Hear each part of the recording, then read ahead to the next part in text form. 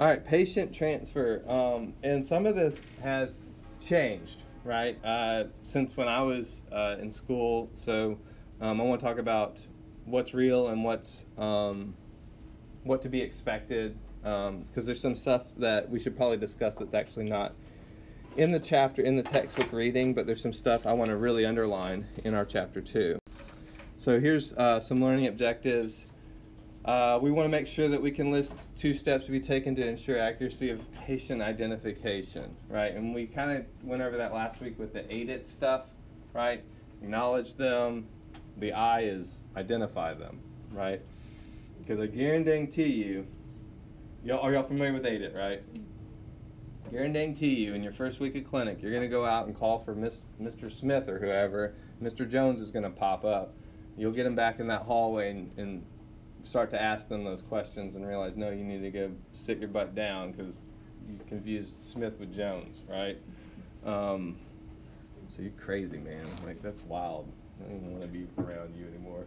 No, I mean, it's like you don't want to be giving Mr. Smith Mr. Jones's x-rays. That'd be a problem, really big problem, misdiagnosis, et cetera, et cetera. So that's important, especially if you're thinking about from a transfer point of view, because you don't want to be transferring a patient down to the department and then you realize, oh my gosh, I got to wheel this person all the way back up because it's the wrong patient. Not that I've ever done that. Then demonstrate safe techniques for moving and transferring patients, right? And so we'll stress kind of good body mechanics, and that's what we're going to get into the lab to practice. For wheelchairs, for stretcher transfers. I said that someone stole my smooth mover, so I've got something like a smooth mover. It's kind of, I don't know, we'll see. Gait belts and all that kind of stuff. And one thing that you really want to, like one kind of rule of thumb, this kind of last objective is, there's not really a way to demonstrate this, but in general, you want to support people on the weaker side, right?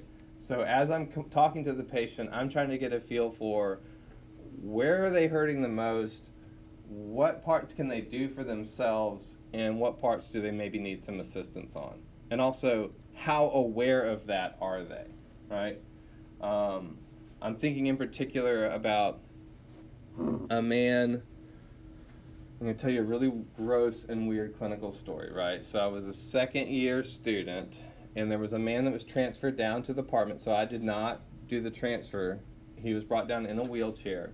He communicated to the transfer people that he could stand, he could get in a wheelchair, et cetera, and so he's there for a chest x-ray. I go into the room with him. He's sitting in a wheelchair, so I assume he can stand. He's in a wheelchair, et cetera, et cetera. All right, sir, can you stand for the chest x-ray, right? He struggles with standing, right, getting up out of the wheelchair. He was not wearing a gait belt. But he said he could stand. He was really insistent that he could stand. And the chest x-ray board did have like handholds on it. So he gets up there, he stands for the PA chest x-ray for the first image, get the picture, and he starts saying that he's feeling weak, he's out of breath, and he starts to collapse while he's standing there, right?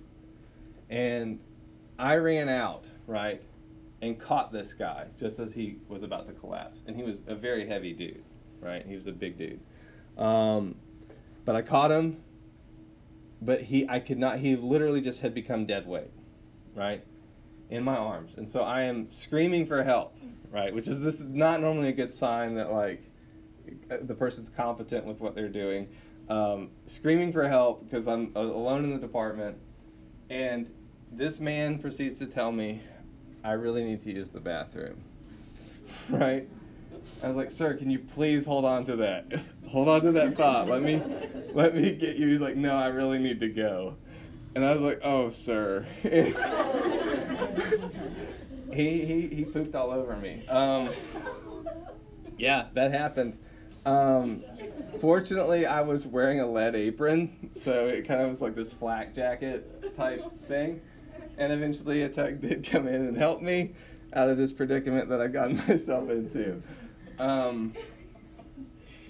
So demonstrating the correct metric for assisting patients on the weak side includes assessing the patient for how honest and truthful they are, right, about whether or not they can stand, right? So observing people closely, being a much better student of people than I was, you know, and just because someone says they can do something, it doesn't mean, especially when you're dealing with an older population, that they can. What it means is that I wish I could, you know. I wish I could still drive a car. I wish I could still stand. I can stand. I will do it, you know. So I hope that man doesn't remember me. Moving on, though. So that there are some precautions we can take, particularly with things like surgical hip replacements. I'm not going to get lost in the weeds on the hip replacement thing, though, because the best thing you can do is talk to the nurse. What did the doctor say? What's in the chart about how the patient can move? And normally the patient's really educated on it as well, so just take the patient at their word for that. We'll be transferring, we'll be doing some two-person transfer stuff, so that's one of the reasons I bumped this up to basically our second class session. Is this is a bit like one of those trust fall exercises, you know what I mean, where we're going to be in the lab like moving each other onto the table and stuff. Yeah, don't drop anyone. We'll use draw sheets, slider boards, and I have a sliding mat, not a slider board, and it's really not a sliding mat. I'm just going to call it a sliding mat. I stole it from a different lab. And we'll talk about safe use of safety rails and stuff. Just know that anytime you see the word safety, like this is the stuff that nursing loves, right? And a big part of your job is to make sure that the nurses love you, right? Because if the nurses love you, it means that you're doing whatever you're doing is keeping patients safe. Like, believe it or not, when I took the man who crapped on me back up to the floor, the nurses did not love me, right? It wasn't as though I got any sympathy from the floor nurses for this guy pooping all over me. You know, zero sympathy there. They're like, you dumb A, you know? So nurses are super into the whole safety thing, and as well they should be, right? So if you want nurses to like you, practice safety stuff. Be aware that they are like the safety gurus, right? And if there's ever a question about how safe something is, ask a nurse. Like, the good nurses will love to talk to you about that. They like to talk about safety and quality. Those two things are really important to nurses. So some key terms, we'll talk about what a draw sheet is, the gait belt, orthostatic hypotension, which basically means if you sit up too fast, you pass out. Sedation, slider boards, and sliding mats. All right. Anytime we're moving people around, and the first thing I want you to underline in your chapter is sentence 2. Patients may believe they can walk to the radiology department, but they must not be allowed to do so. Star man crapped on Benny, right? Like, whatever you got to do to remember that. Probably the population that this is most difficult with is like teenagers and 30-somethings, right? I can walk, GT it, you know? Especially if they're strung out on drugs where they shouldn't be walking, they'll be very insistent that like they can walk, right? I know you can walk, that's great. You can also sit your freaking butt down in this wheelchair and let me push you over to the department, right? And if you don't like that, I can come back later, make you wait 15 minutes, right? Because it's a significant safety consideration. That person is now under your care, and so having them with wheels on them is better than having them walk around, right? So I can't stress it enough. Wheel your patients to the department, right? Don't walk them, even if they're cool and the guy's kind of cute and you think maybe he might like you if you let him walk to the department. Screw that noise. Like, shouldn't be dating patients anyways. Mr. Roberts said that, and it's somewhere in one of these books, I don't remember where, but in the Bible it probably says it too. So it's like, thou shalt not date patients. Wheel them to the department. There will be some people who say, no, I'm going to walk. No, you're not. Like, you got to get in this wheelchair. I'm sorry, it's not cool. Blame it on the hospital. It's the policy, right? Blame it on the doctor. This is what the doctor said. Blame it on whoever you want, you know, but make sure that the patient is wheeled to the department. It's really the only way to ensure their safe transportation. Because what happens if they have some alteration in consciousness? What happens if they have some alteration in status? What happens if all of a sudden they need to poop and also their legs go out from underneath them? Like, those kinds of things are legit questions you have to start asking as of today, right? Only use a wheelchair for those people who are sitting upright, able to tell you who the president is, right? Aware of how funny all of your jokes are, you know what I mean? People who are alert is the medical term that we use for this. Awake and alert. If they look the least bit drowsy, they're complaining constantly about the pain that they're in, they seem the least bit shaky as you're watching them move, or the least bit disoriented, just go ahead and use a stretcher, right? The wheelchair is basically like the kind of the nice car, right? If you're being nice, you get to go in the nice car. Otherwise, we're putting you in the stretcher, right? So start schooling yourself on how to get to know people, right? And so small talk actually becomes our friend, right? What's the weather like outside? I don't know. Okay, this guy didn't observe the weather outside. That seems suspicious. Who's the president? You know, like, start talking about the president. How about those Yankees, right? What's the Yankees? What does that have to do with anything? Okay, he's not watching baseball. Like, just start asking them questions, right? Can you tell me what your name is? Harriet Tubman. No, okay. You are going in a stretcher bed. As it, like, you just don't know the president, don't know what the weather is outside, you think you're Harriet Tubman. All right? All right, so, yeah. Stretchers used for those too weak to sit or who are very confused or embattled or who are incarcerated and are sort of shackled to things, those kind of, yeah. You will deal with people who have come from penal farm and things like that. If they got handcuffs on them, they go on a stretcher bed because you got to keep them locked up to something. And it's much harder to throw a stretcher than it is to throw a wheelchair at someone. Like, if I was going to get hit with something by someone, I think I would take the stretcher over the wheelchair, unless it was the Incredible Hulk, right? If the Incredible Hulk's going to hit me with something, just, I don't know, just get it over with. I'm not going to live. Small children need to be transported in cribs, right? That's significant. And by, I mean babies, but also like anyone who could fit in a crib, transfer them in a crib. Now, children you're going to realize, are a significant pain in everyone's butt, right? They're really cute, but they're like space aliens. They're narcissistic space aliens, right? Their heart rates are different. Their breathing rates are different. Their brains are thinking really weird things, like about Elsa from Frozen, constantly. Like, that's all they can think about, and that's all they talk about, right? And they're completely self-obsessed. There's literally no one else in the world except for them, right? So they make everyone's life a hell, right? I love children. I love working with kids. They're a lot of fun. But you have to understand, wherever a kid goes, there's like a freaking entourage or something, right? And so just come prepared to deal with mom or dad. Normally mom. Dad's playing video games somewhere. Kid's in the hospital. But yeah, work with the mom. And be really real with the mom. Because kids can smell fear like nothing else, right? They can smell fear. But the nice thing about kids is if they're too weak to stand, they are already wearing a diaper so they won't crap all over you, right? Like, let's be honest here. And they are pretty easy to distract with cell phones. Little tip.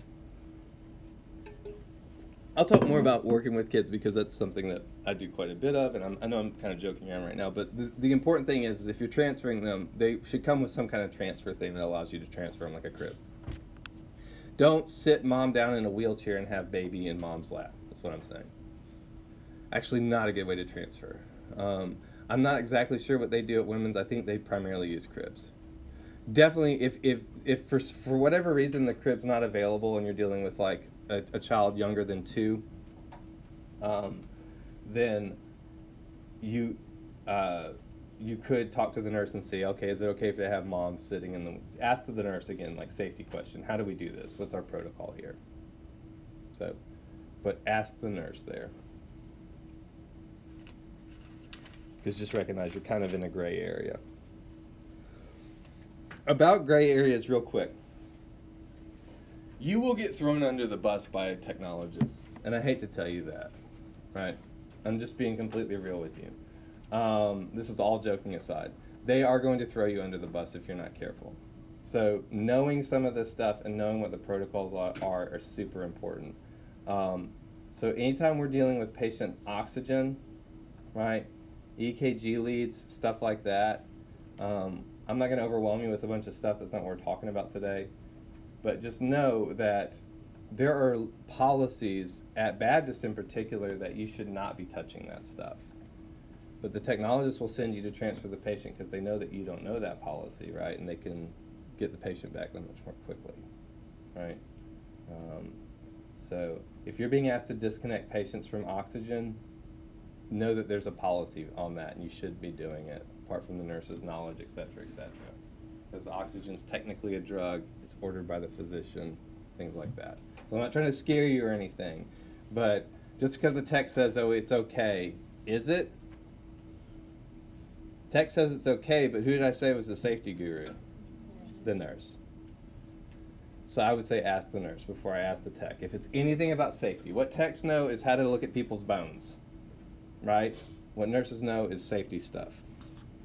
So if you ever feel like you're in a gray area, don't ask the tech if it's about safety. Ask the patient's nurse. So right here we got check with nursing services and obtain the chart. Now this has kind of gone the way of the dodo, but we used to literally have to grab the patient's chart, go find the patient's chart before we could transfer them. For the most part now we use an electronic medical record, right? So it's helpful to check the EMR before you go into the patient's room and you know kind of a little bit about the patient. But it was really nice actually when we had physical charts because you could flip through the chart real quickly and just say, okay, this is they've done this, this, and this. This is what their vital signs were today. Okay, let's go. It was great. It was a little bit more convenient. You'll want to check patient identification, right? And that's not necessarily the first thing that you want to do. So I want to stress again, check the chart first, right? Because if the patient has a contact isolation and you go in to look at their wristband, guess what? You just contaminated yourself, right? So check the chart first. Is there contact stuff, whatever, what all's going on in this person's life? Can they really tell me their name and date of birth? All that kind of stuff. It's really embarrassing, for example, to walk into a patient's room, ask them their name and date of birth, and have a family member say, don't you know this patient is deaf and mute, you know? Because like they're sick of it. They're sick of people walking in there and not knowing just basic knowledge about this person. But work with the patient to understand their identification. Plan out your steps, right? Set a good foundation. Like have the room clean before you arrive. Have everything ready, the wheelchair ready before you roll into the room. Have everything ready, right? And communicate with the patient throughout. So ask their help. A lot of times they're familiar with the equipment that is required for them to move around. People who have a catheter in their urethra are very familiar with the fact that they have a catheter in their urethra, right? And my mom, for example, she named her catheter bag, which is really strange, but my mom is strange, and I'll call her some occasionally in class so y'all can talk to her. But she became very familiar with that catheter bag, right? And so a lot of times patients know how best to help them, right? If they're aware of all that stuff. So let them know, we're going down to x-ray. What all do I need to be watching out for while I'm helping you, right? What are ways I can help you best? Oh, I'm fine, I can get up, you know. Okay, cool. Well, oh, I have this catheter, you know. And so figure out the best place to situate that. And then if in doubt at all, ask for help. Does it slow things down? Yes, it does. But it is, I would much rather have a slow transfer than a transfer where someone gets hurt, if that's my choice. So, ask for help either from the nurse or from another tech. Familiarize yourself with the means for asking, whether it's phoning or using a pager system or whatever. All right, moving along. Bed to wheelchair transfers. Let me move this up. All right. First thing we're going to do if we're in the patient's hospital room is we're going to raise the head of the bed, right? And it says lower the bed to wheelchair level. I would just make sure that the bed is at wheelchair level or slightly above wheelchair level. And then position the wheelchair parallel with the bed. If you look at this, it's not exactly parallel, these little helpful guide thing. You'll find that there's this kind of like little angle that's slightly off from parallel, but parallel to the bed's great. And you want it like pointing at the head of the bed, right? Because what you're going to do is like, say, you're going to kind of dance with the person. So they're going to have the head of the bed raised, they're going to get up on their feet, and you're just going to pivot with them and drop them in the wheelchair. Make sure that the wheels are locked on the bed and on the wheelchair. On the bed and on the wheelchair, right?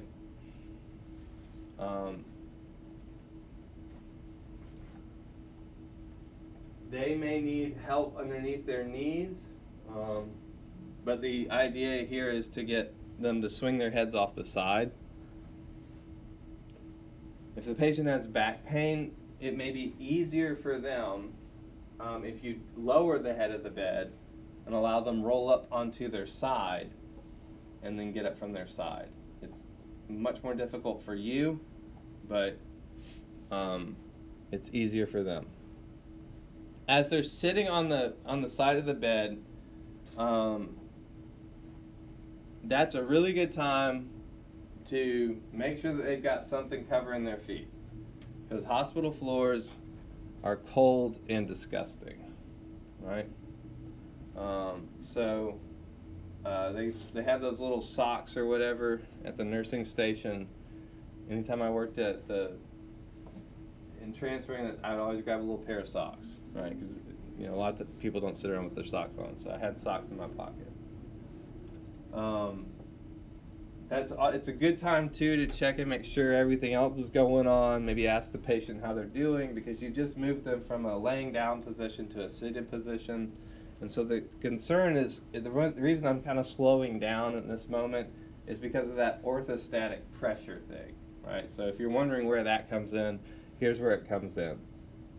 When patients move from a laying down position to a seated position, they might get dizzy, right? The blood might kind of rush out of their head. And it will take them, they're not going to pass out, but if you were to get them up on their feet, yeah, they could pass out, right? So take a minute, see how they're doing, ask about their grandkids or whatever. So here's some illustrations of what that looks like, kind of each step. And so I want to point out why each one of these is important. Locking the wheelchair, right? And locking the stretcher bed, or locking the patient's bed. Raising the head of the bed, right? And having the wheelchair. You'll notice the stretcher's actually a little bit higher than the wheelchair. And I think that's better because you're not fighting gravity so much.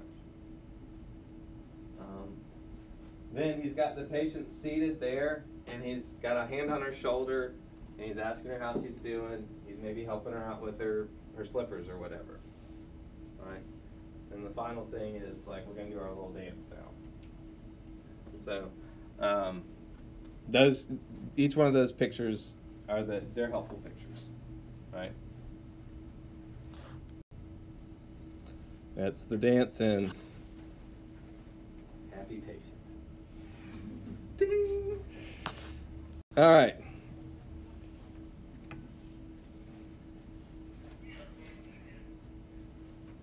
Now, if a person is unsteady on their feet, like this guy, he looks really unhappy. Like, I don't know what's going on there, but they might have a gait belt or a transfer belt. And so I don't actually have one of these with me, I'm sorry, but it is just a cloth belt that goes around the patient's center and it gives you something to hold on to. It allows you to kind of help the patient mobilize themselves, make sure that you're talking with the patient, you're positioned behind the patient holding the gait belt, and you can use that then to transfer them to the wheelchair as well. So you might be wondering, well, he said, you know, if the patient can't get up on their feet, just use a stretcher, right? Well, there are some folks, like this very unhappy gentleman here, he looks really sad about it, but who had, you know, they've had surgery or whatever, they're recuperating, and actually going down to x-ray is kind of an opportunity for them to get up and mobilize a little bit, right? So you're kind of playing a therapeutic role. So if the nurse says, hey, yeah, I want to get him up on his feet a little bit, he's a little unsteady, but use the gait belt, he should be fine, right? Again, who's the safety guru? The nurse. She says use the gait belt, he'll be fine, right? There's no, what she's telling me is he doesn't have any risk of changing consciousness, he's awake and alert, I assessed his vital signs, they're healthy, they've been healthy for the last 3 days. He just had a knee surgery. We need to get him up and moving around on his knee because he's just been sitting in the bed watching a reality TV show all day long, right? All right. One thing I'll see, and you'll see this in our wheelchair when we get into the lab, the footrests were clearly designed by an idiot. Because their primary function seems to be to trip everyone, right? So be aware of that. When you're working with a wheelchair, is it there for safety? Yes. Does it have this one feature that's incredibly unsafe? Yes, it's the footrests. They're a pain in everyone's side, right? So be really aware of those footrests. If a wheelchair is in good functioning order, you should be able to toggle, like kind of swing them out of the way, and that's the best thing to do with them, is get them the frick out of the way or just remove them altogether, and then once you've got the patient seated in the wheelchair, put the footrest back on, right? It is worth the extra time versus trying to wrangle with those things while you're helping a patient, especially if the patient's got a gait belt. So there's that really unhappy man. Just like, life is meaningless. And he's like, no, it's actually worth living. It's okay. You just got this gait belt on. What'd you call me? All right. Bed to wheelchair transfers. These are a fall risk is what I'm saying, right? Particularly when we get down to the seating part, right? The best thing to do is to instruct the patient to find the armrests, right? Most people naturally gravitate to the armrests anyways, they're looking for them, right? But there are occasionally people who are like, I just, like, this is the wheelchair, and they're like, I just can't make it. And it's like, sir, find the armrest. So if they start to do like the pre-sit down thing, it happens. Watch that, right? And tell them to find the armrests. The other thing, I should mention this now with the smiling granny. I don't know what this is about, right? I've never had a male patient do this to me, but the sweet old ladies, the really sweet ones, the really nice ones, the nicer they are, the more likely are they're going to do this. They will do what I call hanky hand you. They've got a handkerchief in their hand, covered with their boogers, and they think that's the best way to grab hold of your hand, is with this hanky hand, right? And it's like they hide them or something. It's like they're magicians, you know. It's like you're watching for it. It's like, okay, does she have the hanky? Does she have? No, there's no hanky there. Oh snap! There was a hanky. So be aware of that. They seem really sweet and they are. They're really nice, but they get some kind of sick pleasure out of hanky-handing people. That's what I would say we need to wear gloves for, even if they seem nice. And watch out for his hands. All right. And it's always like right after an in-service for like therapeutic touch. You know, it's really important to practice therapeutic touch, you know, and then you go out the first patient, hanky hand, oh! All right, they didn't mention that in the in-service. All right. All right, now we got the x-ray table, which everyone loves because it's cold and it's hard and it's miserable, right? So go ahead and tell the patients, I gotta take you down to the department and put you on this cold, miserable table. But I'm a really nice person. I'm really warm and friendly, you know. Try to counterbalance it some with your personality. It doesn't help if like you are cold and hard and miserable and you're also putting this person on the cold, hard, miserable thing. It's just no one's happy at that point. Although some technologists seem to think that will work. But again, we'll place the wheelchair now parallel to the x-ray table, lock the wheels, move the footrest out of the frickin' way. And then we can move some of these x-ray tables, we can adjust the height. If that's the case, get it as low as possible, right? Or at least at the patient's knees, where their knees bend, right? And it's the same thing. It's the same little dance, right? Assist them to stand, do the little waltz, and place them on the table, right?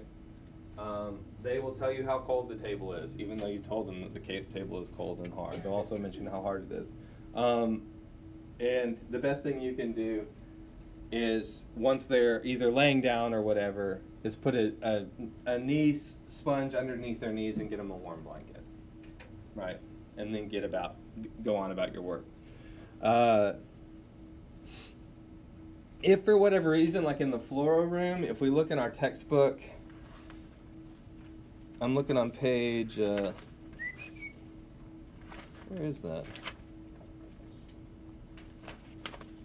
I could have sworn it was in here somewhere. Yeah, here it is. On page 218. I mean, this woman's a really good actress. She is working for her money. I mean, she looks really concerned about her safety in this one picture, like picture B. But they're using a footstool to assist her up onto a fluoro table, right? Because the fluoro table won't lower anymore. So one of the first things the patient will say is, I need that table to go down. And you say, no, the cold hard table doesn't go down. It doesn't like you. But get a footstool and help them up.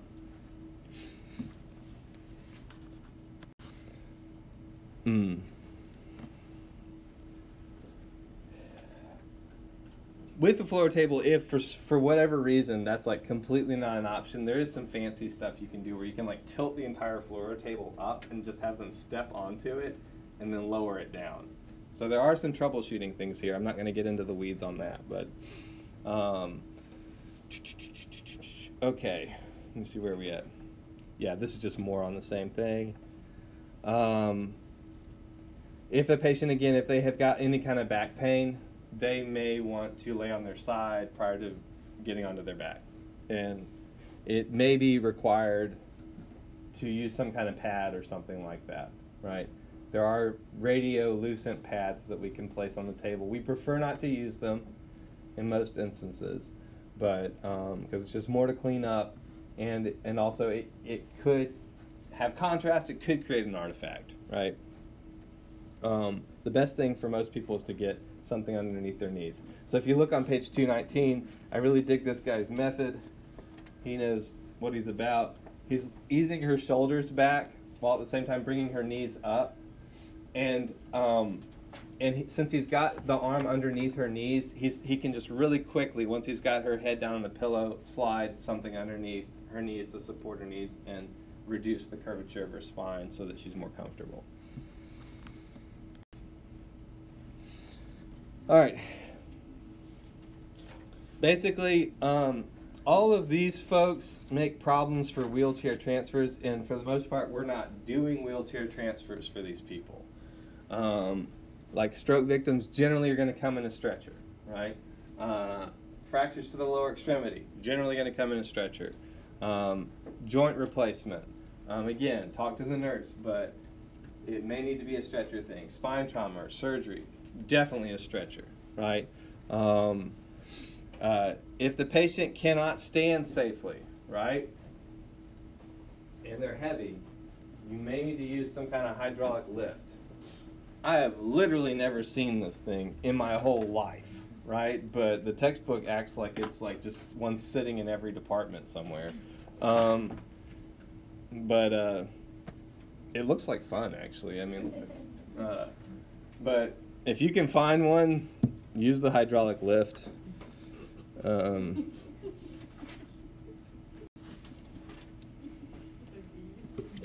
All right, so this is the thing I said, let's not get lost in the weeds. Ooh, this is a bad slide. I would just talk to the nurse on all of this stuff. You'll notice it's completely illegible here, so let's look at the textbook. There's a nice little box in the textbook. All this kind of stuff here. Basically, all this says is for either one, don't move the frickin' leg, you know? And it's got some stuff like avoid adduction, avoid abduction, avoid internal, external rotational. Okay, don't move the leg is what that just said, like at all. Don't move the leg. So why are we even talking about this? It just said don't move the leg, and ditto for the other one. Don't move the frickin' leg. Like, end of story. So my thing is don't move the leg, right? If they've had a hip replacement, they're in a lot of pain. If you've ever seen one of those operations, it's like they were working on a car. Like they've opened up the hood and they're pulling stuff out and pounding on metal things, and it's intense. All right, stretchers. We got 3 methods for stretcher transfer, and this is also illustrated here in our textbook. They're all kind of the same thing, right? It's the same basic idea.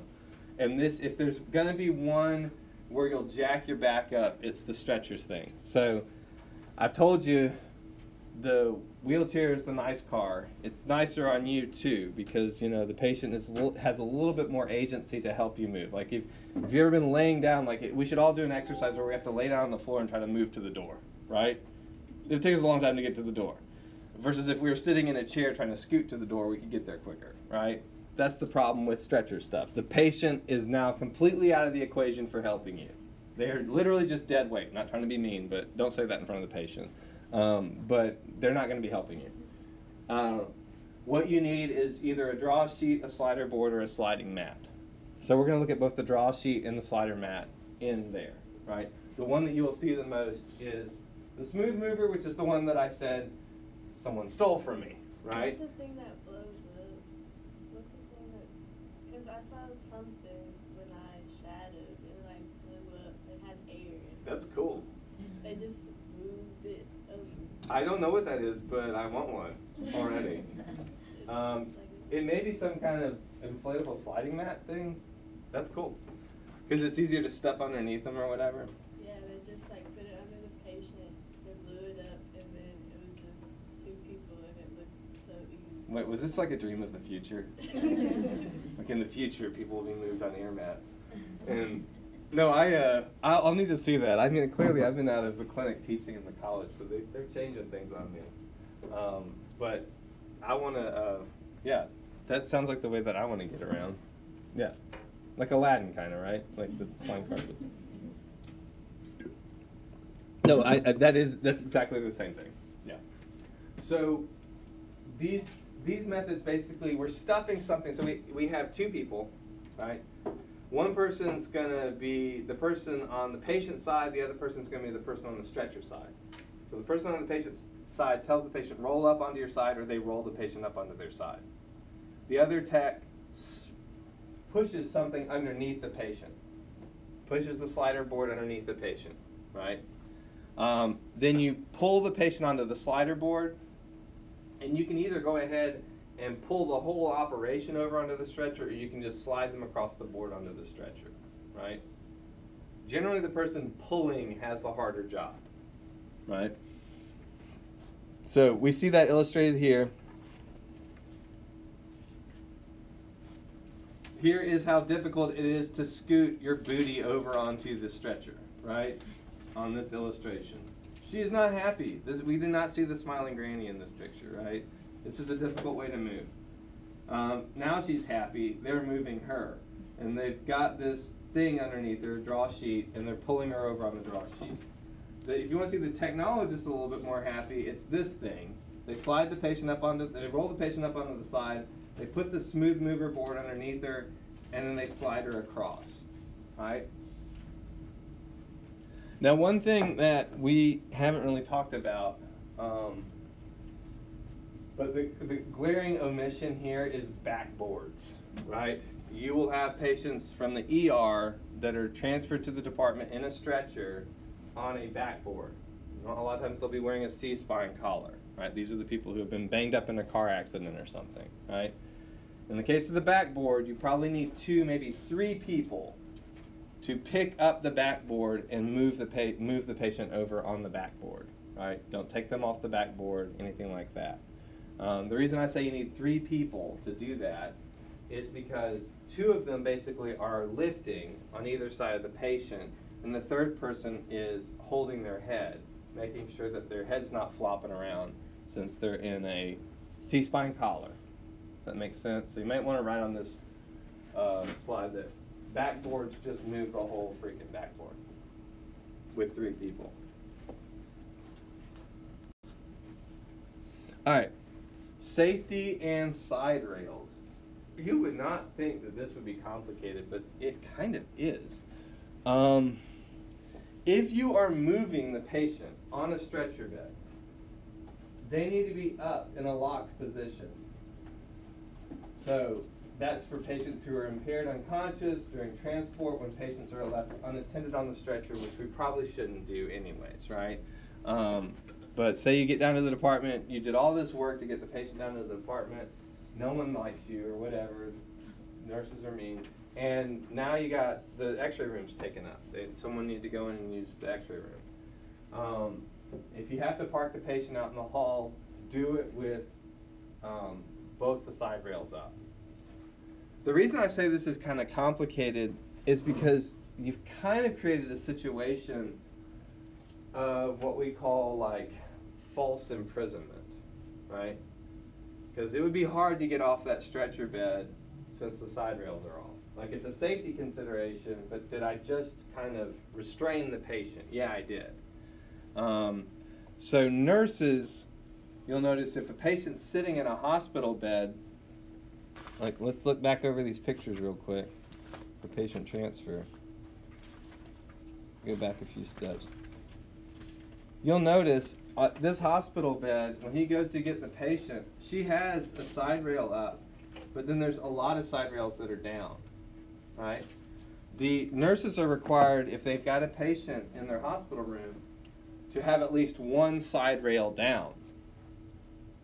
But you'll say, well, Mr. Roberts, you just said if the patient's left unattended, all the side rails need to be up.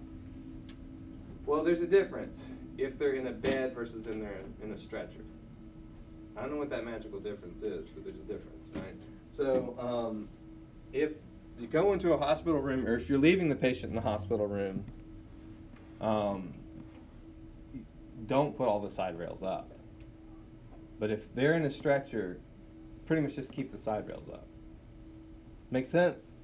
No, it seems a little complicated to me, but it is a safety requirement. It's 2 sides of a safety thing. One thing is making sure the patient doesn't fall, so side rails up. The other side is making sure the patient doesn't sue your butt for false imprisonment, so side rails down, if they're in their hospital bed. All right, that is it for transfer.